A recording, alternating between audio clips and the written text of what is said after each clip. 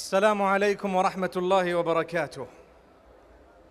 Bismillah ar-Rahman ar-Rahim. In the name of Allah, most gracious, most merciful. Alhamdulillah. All praise is indeed due to Allah subhanahu wa ta'ala, the nourisher, cherisher, creator, sustainer, provider, protector of one and all.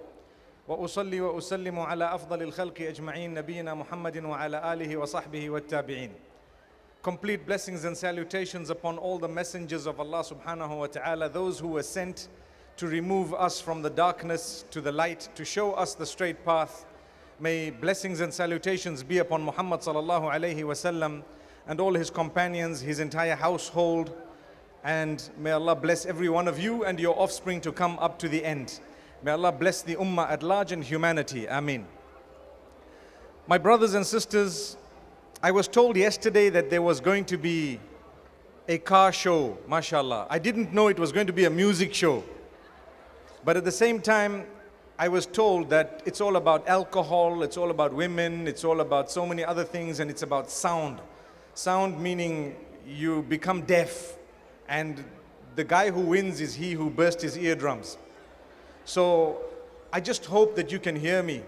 And I think if we were slightly more quiet, we probably would be able to hear. At the same time, it goes to show that as Muslimin, we are very tolerant, and we have to be. While we were praying, people were doing their thing. Those who chose to do that, it was up to them. And those who chose to pray with us, alhamdulillah, we were not hindered, nor were they. So this goes to show the coexistence. It goes to show that we are people who are free to do what we believe is correct on condition that we don't trample on the toes of others. And they are free to do what they feel is correct on condition that they don't trample on our toes. So you might want to ask yourself, hearing everything there that you can hear right now at the back, has it stopped you from coming here and from listening? No, it didn't. So alhamdulillah, we've been granted a beautiful opportunity in this beautiful stadium here. In fact, I was seated there a few moments ago and I was busy looking at the pitch behind me right now and our children playing. It's amazing. It's such a clean environment. No alcohol, nothing, bad, no drugs happening and so on. And it's a clean environment. They're thoroughly enjoying themselves. This should happen more often. And at the same time, you see people seated. I sat for a while after the prayer on the mat, on the pitch. And I felt so good, I didn't even want to get up. It was cool. The weather is absolutely amazing for Trinidad. I don't want to compare it to Zimbabwe because Zimbabwe has some awesome weather, trust me. And I invite all of you to come there. By the will of Allah, just let me know that you're coming because if there's about 50 people, I might not be able to put you up. But alhamdulillah, it's so beautiful. This is the concern for the new generation. This is what they would appreciate. They are playing, they're enjoying themselves. There is a Muslim fair, basically, as you can see, the poster right behind me. There are stalls to my right and to my left. And what are they selling there?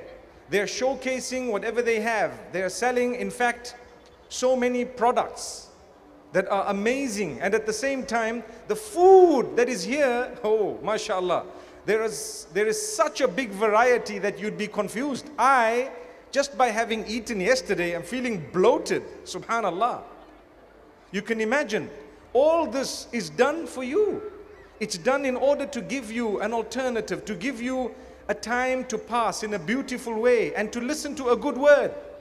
There are people right now, while I'm talking, busy playing. I don't mind. The fact that they're enjoying themselves, they can always hear a good message later on. But the bulk of you are seated here wanting to listen. And subhanallah, it's such a beautiful environment. Yes, those who want to pick on it will be able to pick on it. Those who want to say, no, perhaps this is wrong with it and that's wrong with it, you will always find a few things that would happen, perhaps not in the ideal way. But we're not living in an ideal world. Remember that. We're trying our best. given the circumstances we are in. Remember that. So I started this way because today, if you recall, I promised you yesterday that today we would speak about hope in the mercy of Allah and forgiveness. And the reason why I started the way I did is because that hope and that forgiveness, sometimes because of the environment, we feel like we have done so much bad or we are not ideal.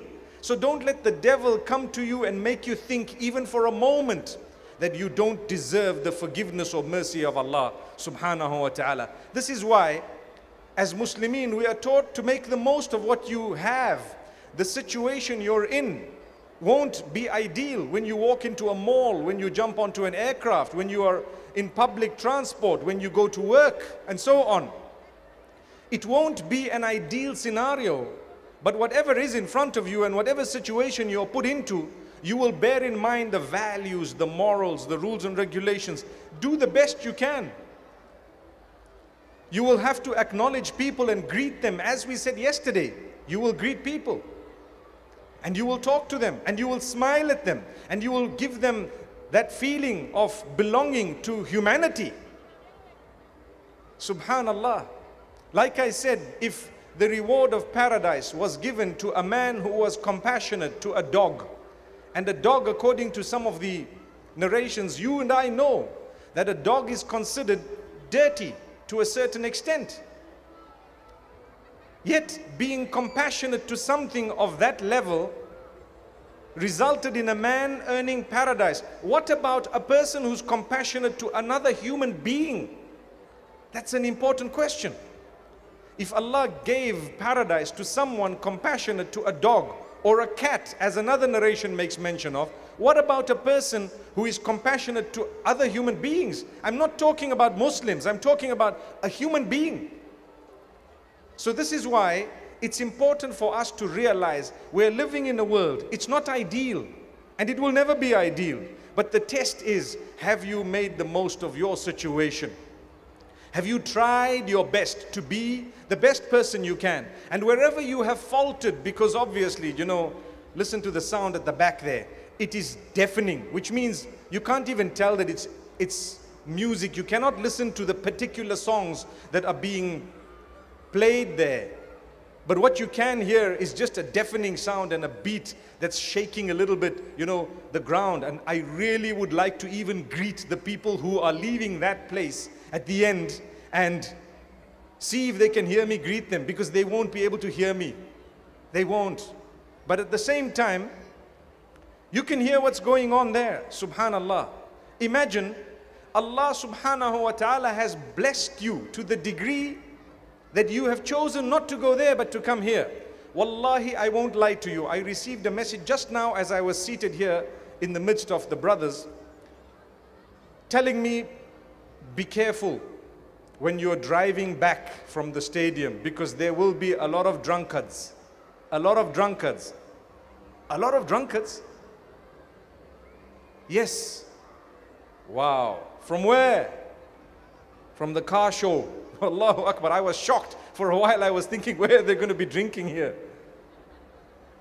So we have to be careful, because it will be a hazard on the road if people were drunk and they were to drive. And I tell you, look at how blessed we are seated here, absolutely sober. May Allah subhanahu wa ta'ala bless us. We spoke about issues yesterday and how we get depressed because we've turned away from the rules and regulations set by the Almighty. Islam has a lot of rules, but every rule is there in order to ensure that you're a content person, you're a happy person. You have followed rules and regulations, so now you're happy. The most depressed people on earth are those who just follow their desires. Whatever comes to your mind, you get it done. Whether it is good for you or bad, you're not worried. You're just worried about the fact that I want to do this. So a person ends up on drugs, they end up doing things, they end up spending all the money they've earned through the month. At the end of the month, one go at the nightclub or wherever else, the casino and so on. We are taught to be disciplined. Discipline brings about contentment. It brings about a beautiful feeling within you of happiness. It brings about that feeling of goodness. You feel worthy. and you feel worth it at the same time. Do you know that, like I said yesterday, for those who may not have heard it, the happiest of people are those who reach out to others, those who have made others happy. If you want to be happy, you must make someone else happy or a group of people happy. And make sure that you have not been the reason for others to become sad and upset, because that will result in your sadness. You will become upset and you won't know why, but it's because you made someone else upset. Remember, make people happy, don't make them upset. I would not like to arrive on the Day of Judgment, and I don't think any one of you would like to arrive on the Day of Judgment and be told or find out that you were the cause of the sadness and the depression and the anger of so many other people. Would you like that to happen? You come on the Day of Judgment and you're told, you know what? You were the cause of the sadness of so many people. Make life easy for others. Facilitate for them goodness. Don't be a burden. Don't be a hindrance in the path of people where they want to do something good. And at the same time, even if someone wants to do bad, it is your duty to inform them, to discuss with them, to tell them, depending on who you are. And at the same time, I find the most effective way is to engage them in discussion. To engage them in discussion, whereby they are convinced that what you're saying is a reality. When I was young, it was enough for my dad to show me his eye. It was enough, or just to look at me with a stern face, and I would not do what I was about to do. Why? He would just give me a look. And that's enough. That was enough. Today, subhanallah, you need to talk to the children. You need to explain to them. They will tell you, no, Dad, you're wrong. And guess what? We are wrong sometimes. I know of people who are wrong as parents, and they want to impose those opinions on their children. And guess what? The children write us emails and complain to us, and we have to say, your mom, your dad is wrong. Please show them this email. And you know what? They begin to hate us because they think you're supposed to be on my side as a parent. No, we are on the side of whoever is right, even if that happens to be a non-Muslim. If they're right, that's whose side we're on. We're on the side of what is correct. It's got nothing to do with who it is. No. Some of the parents are racist, and they say we're not racist. Racist because they believe that whoever is from their background exactly is better than those who come from a different background. That's racism. That's wrong. That's unacceptable. And then when the child wants to marry someone from somewhere else, we say, no way, I'm not going to allow that. But hang on, isn't that racism? No, it's not. So then what is it? Astaghfirullah. What is it? May Allah forgive us. When we deny that we have a sin or we are committing something wrong, then we're losing the forgiveness that we would love. We would all love to be forgiven by Allah, but we're not even admitting that we're wrong. And this is why when we want the forgiveness of Allah subhanahu wa ta'ala, we are taught that there are 4 conditions. Once you meet those 4 conditions, your sin is wiped out. Wiped out.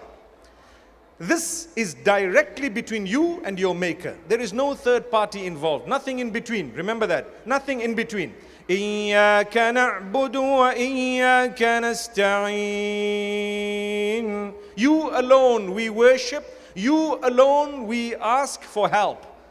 Who is that? Allah, your maker.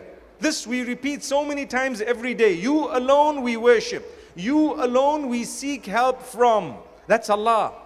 So we worship Allah alone. Seeking forgiveness is an act of worship. Obviously, if you have wronged a human being, you will need to ask them for forgiveness, because there is a day of judgment where you wouldn't like to be caught on the wrong side.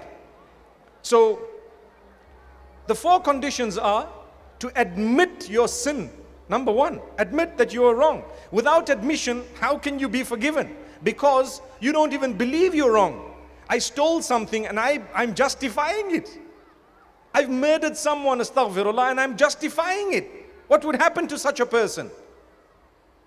They wouldn't be forgiven because they haven't even admitted. In fact, the example of murder is wrong because it involves another party altogether. But even if you're talking of petty crimes or sins between you and Allah subhanahu wa ta'ala, and you haven't admitted, You know, a person doesn't want to pray and they say, don't worry, I know Allah is forgiving. It's fine, I don't need to pray.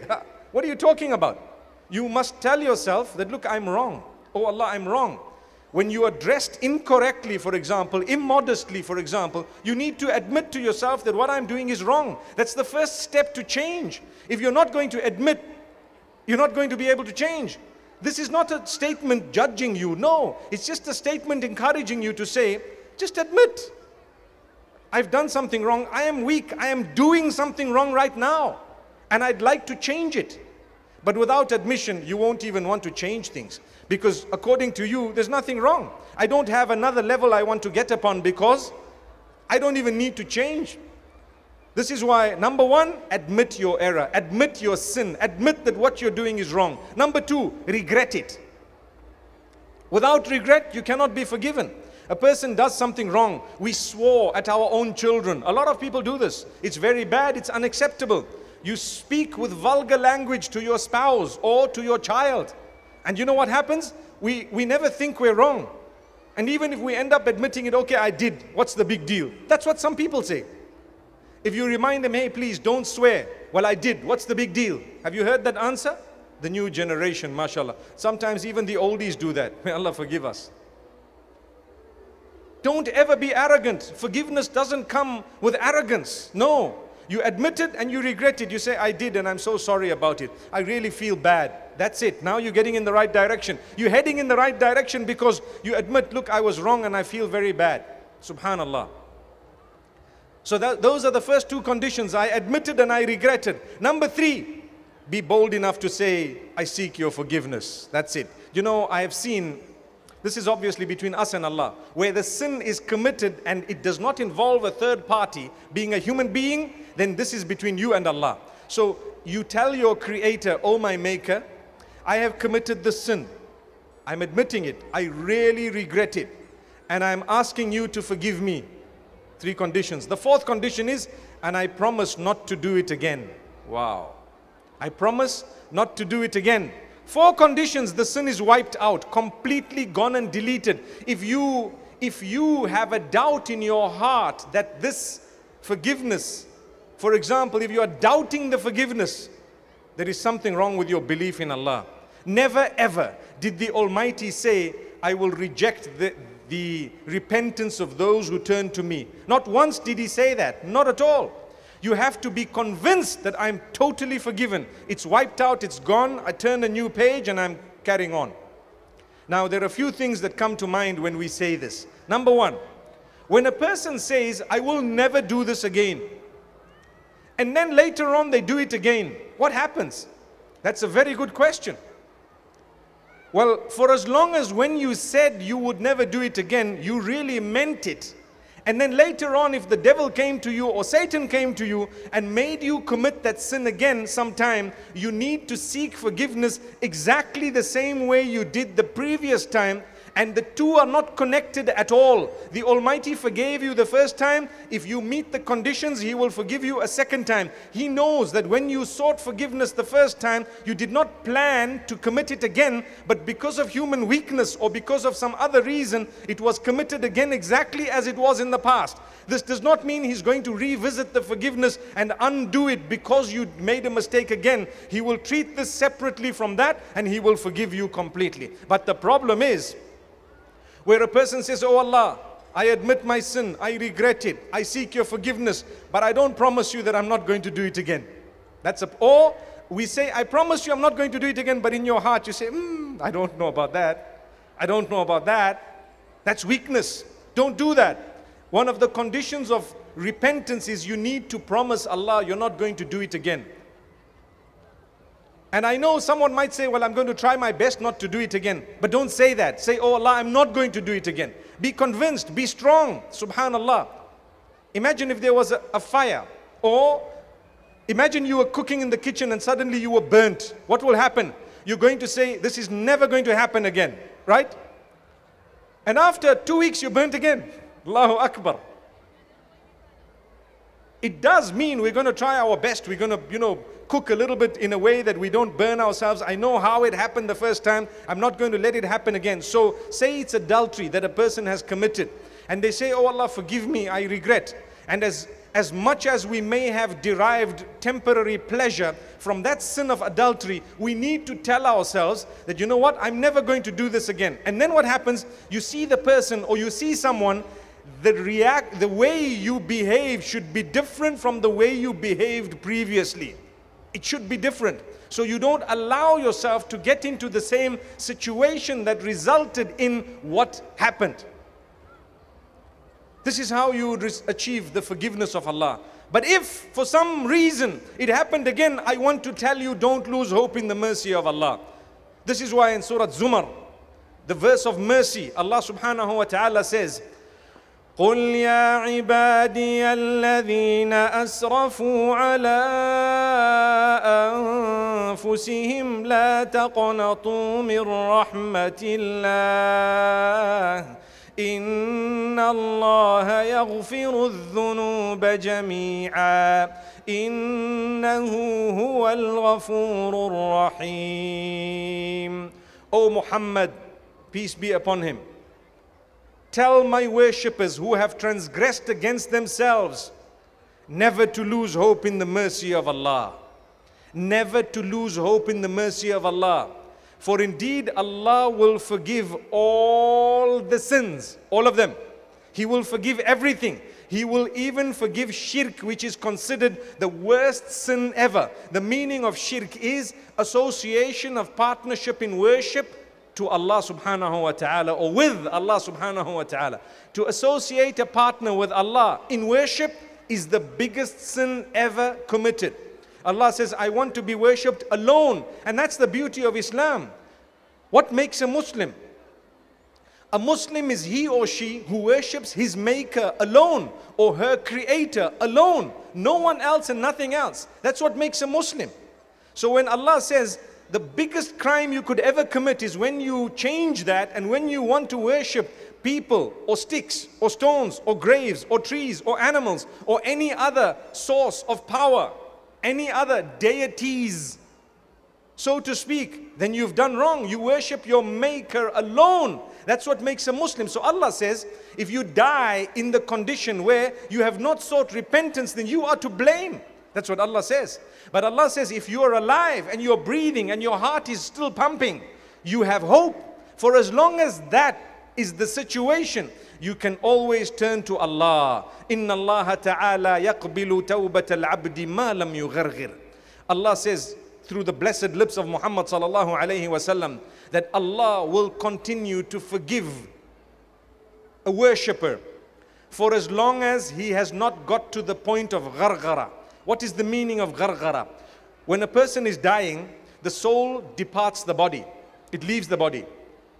And as it's leaving, it starts off at the feet. And this is why you notice the feet actually the toes start to, turning in. And then the feet become cold and the soul starts departing. It leaves and it gets to a point where it comes to the throat. When it gets to the throat, the door of forgiveness is now closed, because you see the angels of death and you start seeing the world of the unseen, and your soul departs. It leaves the mouth, it leaves the body. The hadith says, إِذَا خَرَجَ الرُّوحِ, when the ruh comes out, the soul comes out, تَبِعَهُ الْبَصَرِ, the eyes follow that soul gone. And this is why the eyes roll. You notice the eyes rolling when a person passes away. Some of you who may have seen that. And the eyes are rolling, and then the body, the function of that body is over. It's now gone back to the soil. And as for the soul, it will live on and it will continue. It goes to the prize giving. If you've done well, you get the first prize. If you haven't done well, do you know what? It's only you to blame. So Allah says, if a person seeks forgiveness from shirk, from association of partnership with Allah whilst they're alive, their forgiveness will be accepted, their repentance will be taken, accepted. But if you die in that condition, you are the only one to blame. This is why, my brothers and sisters, the Prophet Muhammad, peace be upon him, as perfect as he was, and we all know, we call him Afdalul Khalqi wa Akramur Rusuli, the best of creation, the most noble of all prophets, sinless, spotless. What we do know, he used to say, "Oh Allah, forgive me. Oh Allah, forgive me. Oh Allah, forgive me." More than 70 times a day, according to the hadith. The companions say that the Prophet ﷺ used to seek forgiveness up to 100 times a day. And another narration says more than 70 times. The two are the same, meaning more than 70 could be translated as up to 100. That's fine. So he was sinless, but he used to repeat that so everyone could hear. And what about us who commit sin by day and night? And we haven't even said, oh Allah, forgive me. I promise you, my brothers and sisters, if you start your day seeking the forgiveness of Allah, one day you will die. And on that day, the angels would have written that this person started his or her day seeking forgiveness. What a blessed death. Wow. But the problem is, when we don't do that, the day we die, what are the chances of us having sought forgiveness when we haven't even sought forgiveness in a long, long time? Like I said, a lot of people say, I'd love to die in the condition of prostration where my head is on the ground for my maker. And you know the words we say? We say, Subhana Rabbi al-A'la. We are praising and glorifying the one who made us. So I'm saying, oh, you who made me, you are all worthy of praise. You are the highest. Subhana Rabbi al-A'la. You are the highest. Who am I praising? Whoever made me, I'm praising him. If you die in that condition, you return to your maker, and what will happen? It's the most blessed death possible, because you were just praising your maker and you went back to your maker. So people say, I'd love to die in that condition. But the problem is, we don't even prostrate. So what are the chances of us dying in that condition? This is why we say, take your time in prayer. Make sure you fulfill your prayer 5 times a day. Become strong. Some people are weak. And yes, we do know mankind is generally weak, but certain basic things you must do. I was impressed when I went to Nigeria a few weeks ago, and I saw Muslimin who were from a background that was either very wealthy and some who were extremely, for example, poor and so on. But when it came to prayer, they were all together and everyone was there. Even at the early morning prayer, it was packed.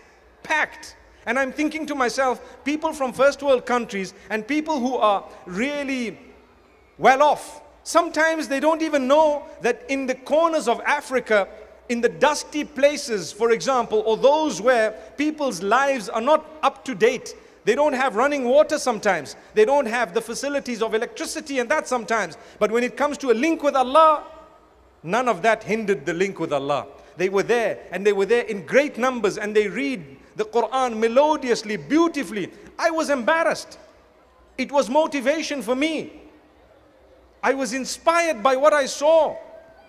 People who are serious with their faith. And you know what?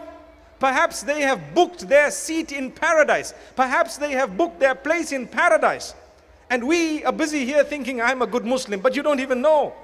Your speech is unkind, your attitude is unkind, your character is unacceptable. You don't even live properly with your spouse and your family members, your children and your parents and so on, and you expect to book a place in paradise? Come on.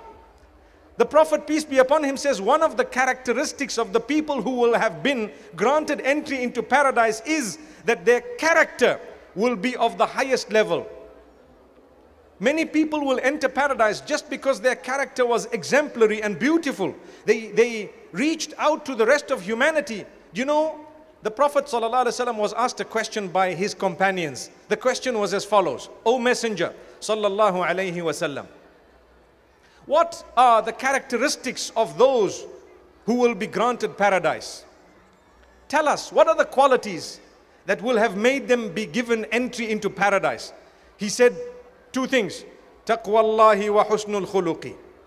Consciousness of their maker. They are conscious of their maker all the time. Secondly, character and conduct. Now, if you pause for a moment and take a look at the 2, 1 is your relationship with your maker. Nice, it's solid, it's good. 2, the relationship with the rest of the creatures of the same maker. Everyone else and everything else here is made by whom? By Allah. If you'd like to respect Allah, respect the rest of His creation. Come on. That's the respect of Allah. People today preach the opposite. They say you need to harm these people, you need to attack these people, you need to not talk to these people, you need to... These are all the creatures of the same maker. He made them. What gives you the right, and who gave you the right to harm them? True Islam is such that a person's character is felt and it is known automatically, even by the enemy. Like they say in the Arabic language, Al-fadlu ma shahidat bihi al-a'da'u. True virtue is that which even your enemy will say, look, I don't like the guy, I don't like this woman, I really detest this and this about this woman, but I need to say that this person really is of good character. Wow. Your enemy is bearing witness. You cannot have better witness than someone who really hates you saying something good about you, admitting that, look, I need to say this is a reality. Subhanallah. With us, even our friends will confirm that sometimes we need help. Allahu Akbar. Even our friends will confirm that our character sometimes is not really good. So these are the characteristics of those who will go into paradise. Come on. You will enter paradise through taqwallahi.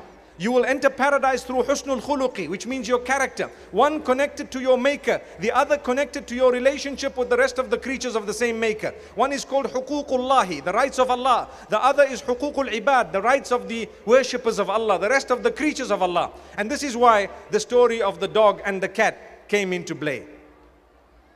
We ask Allah to grant us Jannah. Ask yourself, how am I going to enter paradise? Is it through this one or through that one or a combination of both? Please try and fit in somewhere. May Allah subhanahu wa ta'ala grant us paradise. Like we always say, Allah looks for any excuse to forgive you and to grant you paradise. Any excuse, but give Him that excuse. Give Him something. There must be a deed. You know, when we sin, we commit sin privately, right? We don't want people to see. We're embarrassed. I committed a sin, for example. I don't want people to know. It's quiet, it's between me and Allah. It's between me and my maker. We are the first to say, please don't judge me, and so on. Why is it that we don't have good deeds that are also a secret between us and our maker? You know and Allah knows. Have a few good deeds that no one knows besides Allah. You know and Allah knows. So on the day of judgment, you see your sins, and they're between you and Allah. And then there are good deeds, and they're between you and Allah. I'm sure you will have reason to smile. Let me complete the hadith for benefit for all of us. The Prophet was asked, what are the characteristics of those who will enter hellfire? May Allah protect us all from that. He says two things, two main things. Al-famu wal-farju.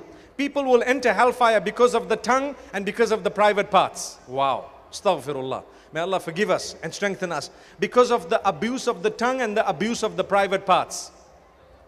And this is where we're taught morality and character, conduct. How do you speak to people? What do you say with your tongue? How do you use the tongue of yours? You abuse it. The Prophet says, well, one of the characteristics of those who will be entering hellfire is that they were not even bothered what their tongue was used for. Not at all. And subhanallah, there is another powerful narration where the Prophet says, مَن يَضْمَن لِي مَا بَيْنَ لِحْيَيْهِ وَمَا بَيْنَ فَخِذَيْهِ أَضْمَن لَهُ الْجَنَّةِ. Whoever can guarantee me the correct use of two things, I guarantee him or her a place in paradise. Did you hear that? Whoever guarantees me the correct use of two things, I guarantee him or her a place in paradise. What are the two things? He says, whoever guarantees me the correct usage of that which is between the cheeks and that which is between the thighs, I guarantee him or her a place in Jannah, in paradise. Wow. It seems very simple, doesn't it? But that's your entire life. Watch your tongue. Watch how you treat people. Take a look at others, those whom you don't like, and ask yourself, how do I speak to them? It's not a question of who you love. When you love someone, you might even lie to them. You know, sometimes when people say, I love you, it's become so cheap that you start doubting whether they actually do. May Allah subhanahu wa ta'ala help us. May He make us genuine people. So my brothers and sisters, don't lose hope in the mercy of Allah. But we need to be people who do something about it. I cannot not change at all. I cannot be a person who doesn't want to admit my faults. I cannot be a person who continues in my bad ways. I cannot be a person who continues committing acts that are unacceptable. And then I say, don't worry, we were told never to lose hope in the mercy of Allah, and we were told we will be forgiven. You're not just forgiven like that without seeking it. Ask for it. And when you ask for it, be genuine, be sincere. MashaAllah, tabarakallah. So, my brothers and sisters, look at Muhammad sallallahu alayhi wasallam. He walked with his companions one day and they passed a lady who was breastfeeding a child. And he asked a question to his companions. Very important question as they passed the lady. He says, can you imagine this woman throwing this baby into the fire?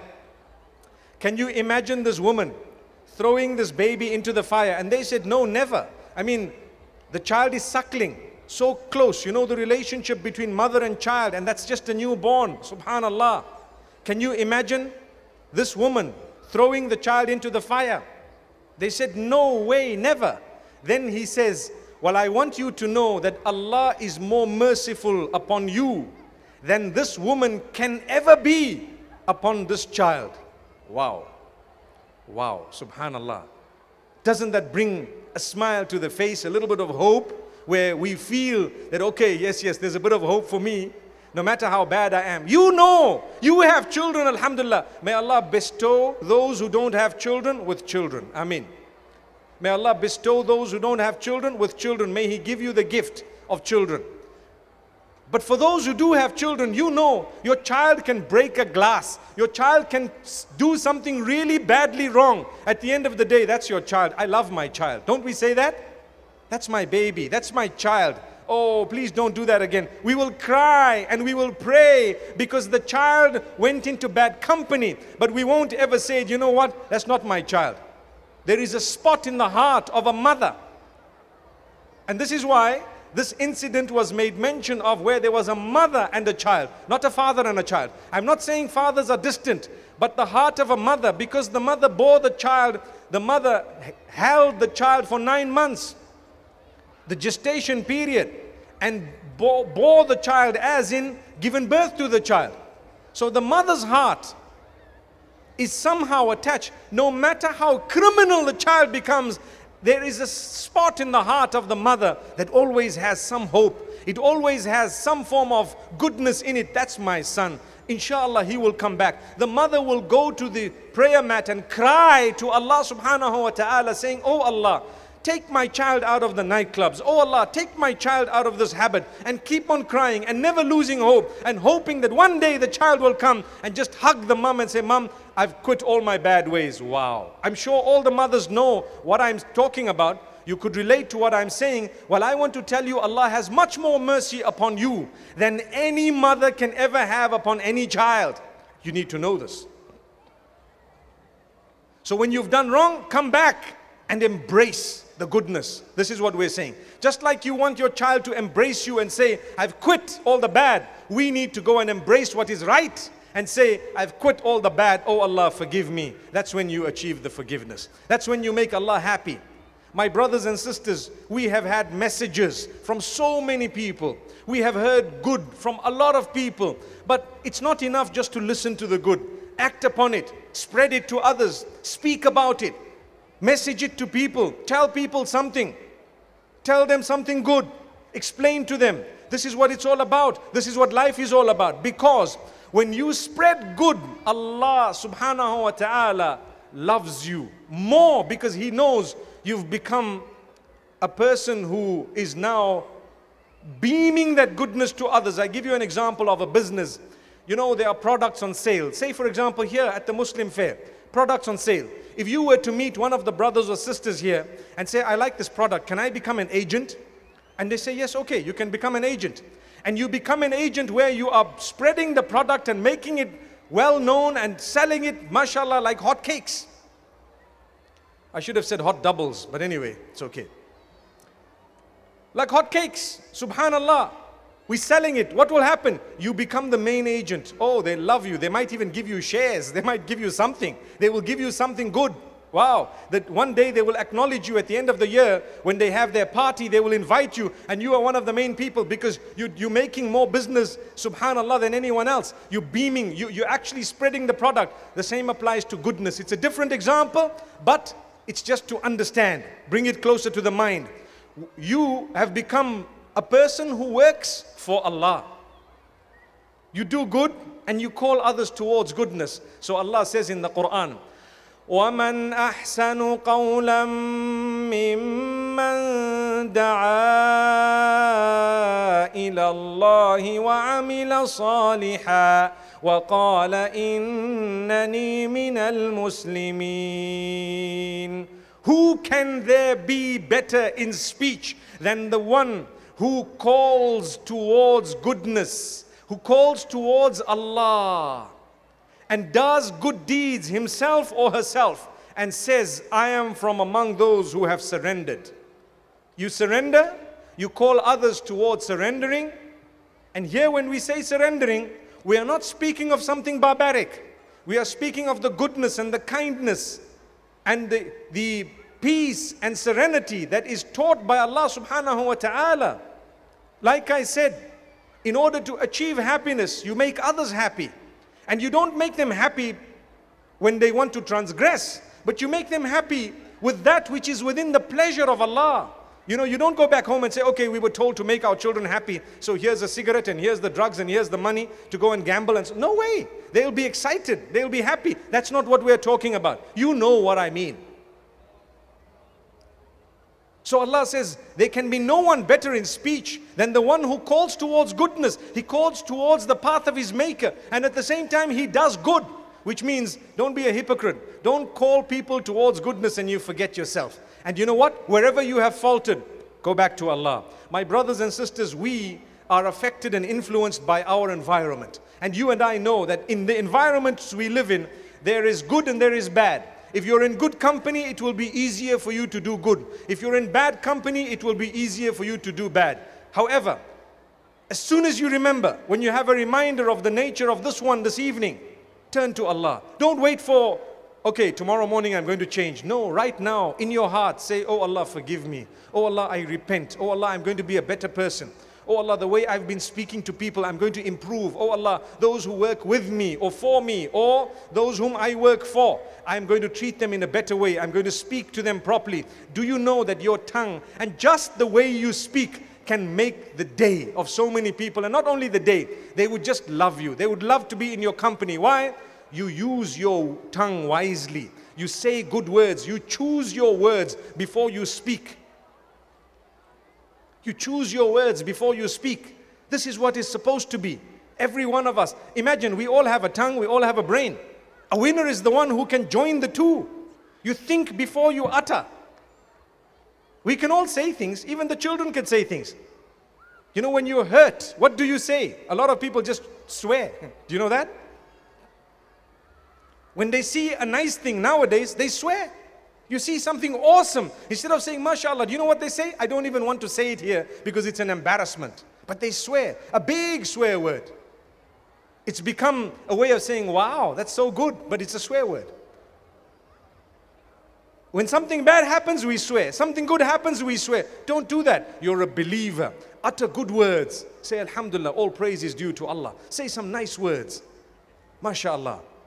Tabarakallah. Become happy at the happiness of others. And feel it when others are enduring, going through hardship. This is why the hadith speaks about reaching out to people with your charities. Reaching out to people with your charities. A lot of us would think that that only means to take out the dollar and to give it. You know, I've got $200, $500, so I will give $5 or $10. And I give it, that's my charity. Do you know that something more important than that is your character, your conduct? And I will give you two examples. The hadith says to smile is a charity. Do you know that? It's called a sadaqah. Sadaqah, you and I know, it means a charity. It actually means a monetary charity. The term sadaqah usually refers to something monetary. Usually it would refer to something monetary. If you say, I gave out a sadaqah, a lot of you would know that it means a few dollars I must have given to someone, or I gave something material to someone. But Muhammad sallallahu alaihi wasallam says, no, it's not only material. It includes a smile. It includes a good word. Amazing. So that goes to show that you've got to be charitable. The second example is that of the Quran. Allah says, يا أيها الذين آمنوا لا تبطلوا صدقاتكم بالمن والأذى. O you who believe, do not destroy the rewards of your monetary charities by bragging about it and harming people with your character or in any other way. which means I gave $10,000. And then I started saying, I am the one who gave $10,000. You just nullified your reward. Why did you have to brag about it? If you are saying it in order to encourage others, you're a group of businessmen or businesswomen, or you're a group of people and you say, look, I gave 100, please give a bit more than 100. Or you know what, if I gave 100, I'm sure you can give more. With the idea of encouraging each other, there's nothing wrong. But bragging, everything is wrong. You don't brag.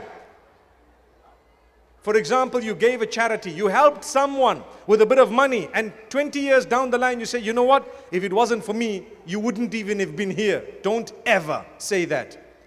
Don't ever go back to let people hear what you did. I know of a case where someone gave someone else something and they happened to start doing business with it.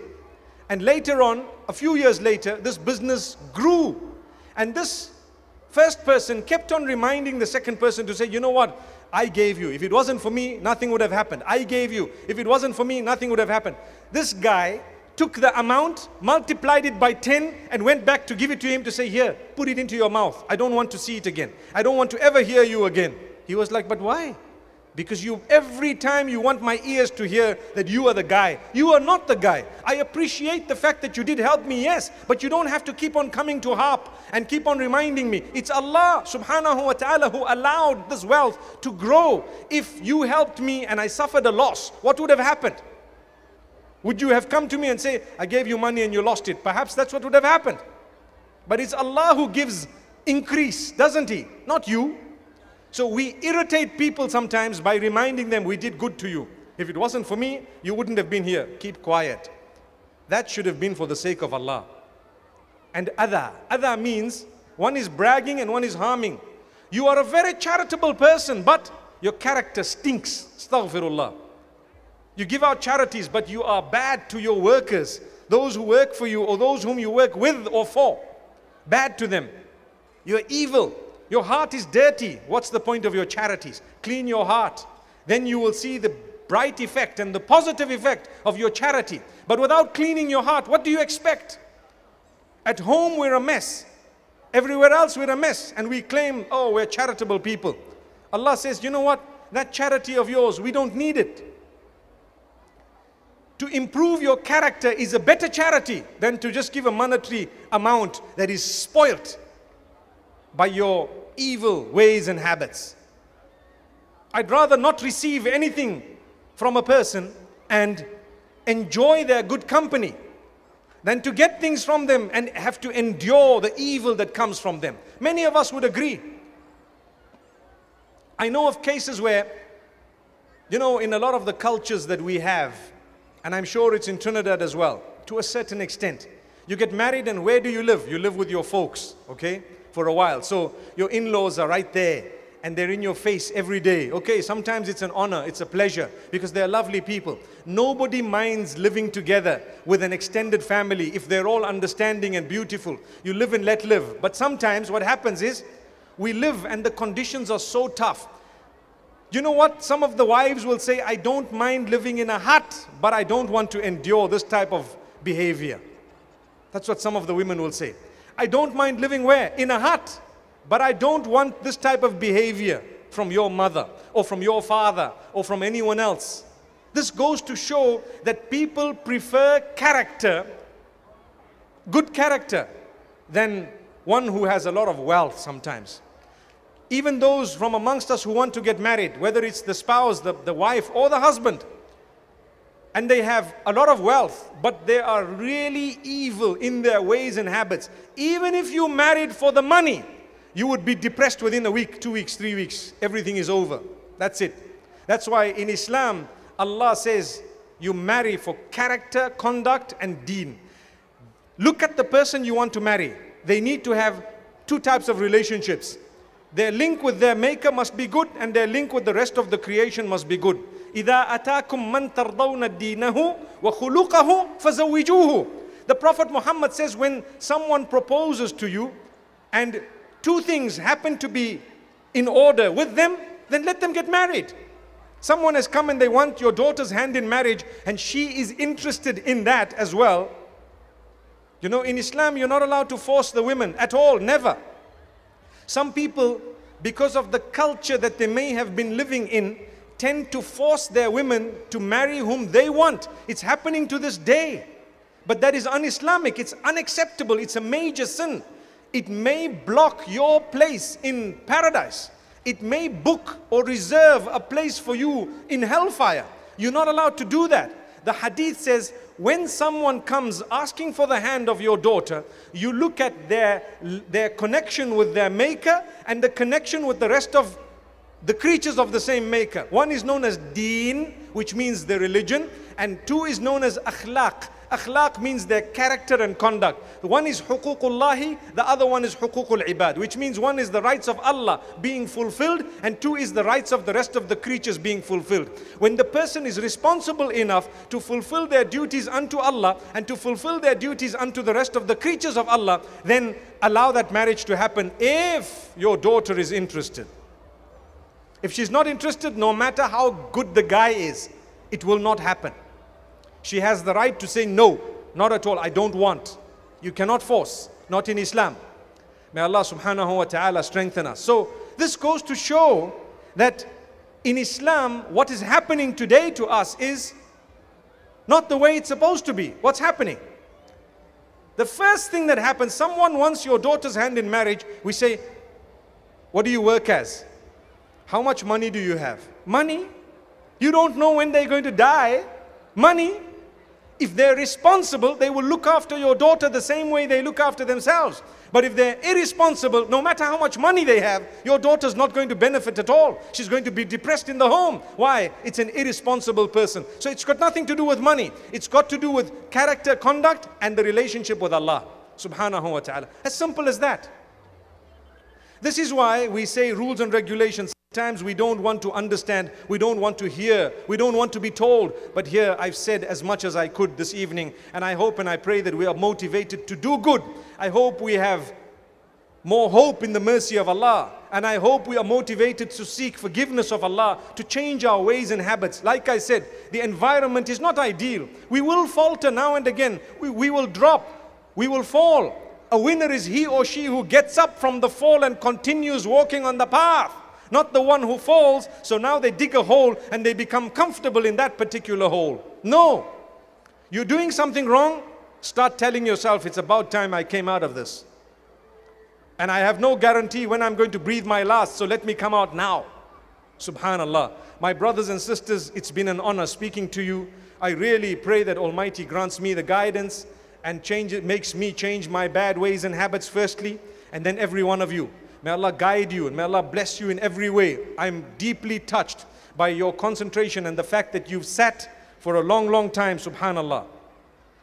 And at the same time, I ask Allah subhanahu wa ta'ala to bless every one of us and to grant us a beginning. When you're driving home this evening, please take care.